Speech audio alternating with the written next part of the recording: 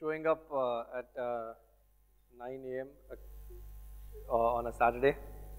I'm Shah. I'm one of the co-inventors of the Julia language, and we even have we have Shashi out here, who's a core Julia contributor. We have Ravi Mohan out here, who's also a Julia contributor now.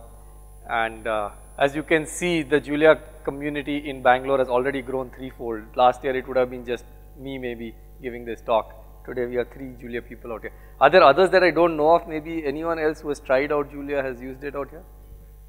Okay. Okay. Julia box, okay. Okay, so what have you done with Julia? Just kind of test the waters, okay. All right, so, this is functional conference, right? So I guess I should really be talking about some functional aspects of Julia and stuff like that, but I mean, I think you guys all know all that stuff, right? Your maps and folds and filters, and I'm not a huge fan of them anyways. What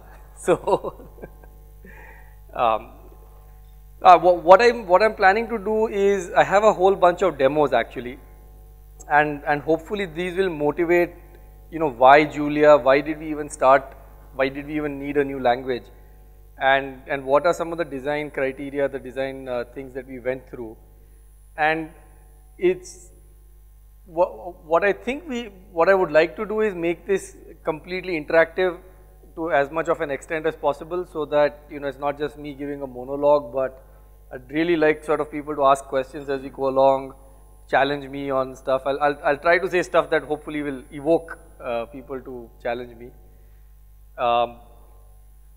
Yeah, so with that, let me start off. So Julia today, some of you might wonder, right, where it is, what it is, why is it even interesting? The Julia community is about 100,000 users today, is our estimate, at a pessimistic level. It's being taught in about probably 30 to 50 universities as course material. It's IIT Bombay yesterday came out. There was an article in Economic Times. IIT Bombay had this $100 laptop. Anyone saw that article or heard about this $100 laptop? So they just git cloned Julia and typed make, and 8 hours later Julia was running on the $100 IIT laptop, the ARM book. So people are just kind of taking Julia, putting it on Raspberry Pis, putting it on netbooks, putting it on their servers, putting it on doing their analytics. People are doing all kinds of stuff. People are using it for research, and I'd like to maybe mention a couple of very interesting use cases. I don't actually have real slides. I just have a bunch of IPython notebooks. So I'll just talk about some of the use cases that I've seen people using.